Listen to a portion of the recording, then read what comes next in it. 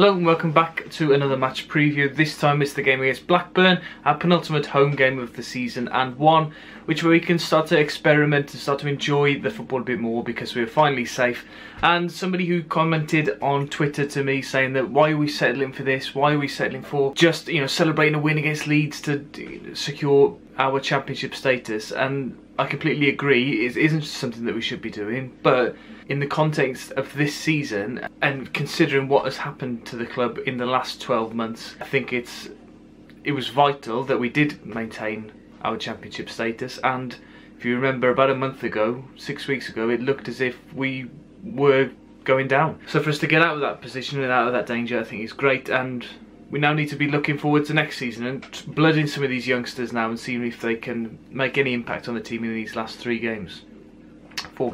So yeah, players like Donovan Wilson, Harry Burgoyne, Christian Herc, who I saw playing for the under-23s, Duckins, Nazon. I'm not sure whether Niall Ennis is fit, but he's somebody we need to be looking out for, and we'll see him a lot more next season.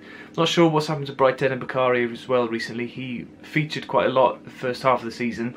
Seems to have gone a little bit quiet now. Whether he's injured or not, I'm not actually too sure.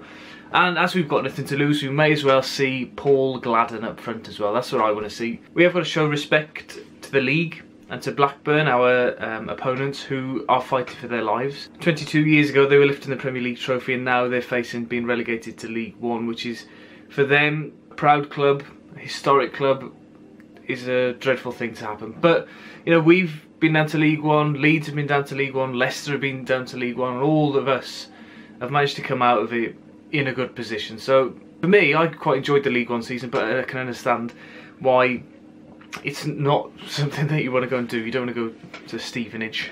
If Blackburn do win on Saturday, if they do beat us, then it would see them dragging Birmingham possibly into the relegation zone, which will be something that a lot of Wolves fans would like to see. As Paul Lambert said in his preview, he doesn't want to see, he wants us to beat Blackburn, but he wants them to stay up as well. And interestingly, I just had a quick flick back through league positions for the rest of this season, and Birmingham on the 28th of November were 4th in the league, and it's been an almighty slide for them.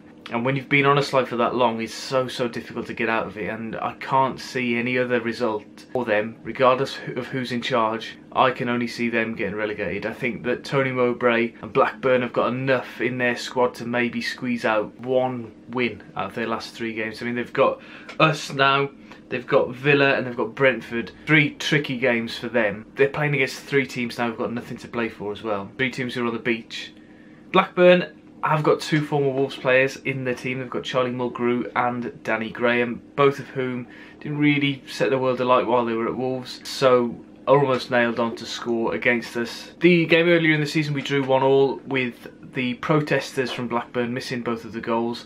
David had celebrated his 300th appearance for Wolves as well against Leeds when he captained the side to a win. So congratulations to my favourite, Dave. Well done, Dave. A little bit of transfer news as well. It looks like Wolves are going to sign Andy Weimann, which I think is going to be a good signing for us if we can sign somebody else to play alongside him who's going to be a goal scoring, 20 goals a season, 30 goals a season. Weimann won't be that for us, but he'll be a good foil to somebody else, and these runs that he makes off the ball and the way he can go around players as well, I think he's a good addition to the squad. For 1.5 million as well, it's not too much of a dent into what we expect to be quite a big transfer budget for this summer. Also, it's quite tragic news, quite sad news from Tottenham in the end. Hugo Ekio passing away. Very sad to hear that. I remember him playing for Villa and for England. I can't believe he only got 4 caps. For me, I remember him playing quite a few times, but maybe it was just a short spell where I was really into the England team, and I remember him scoring, in fact, in a friendly at Villa Park, I believe.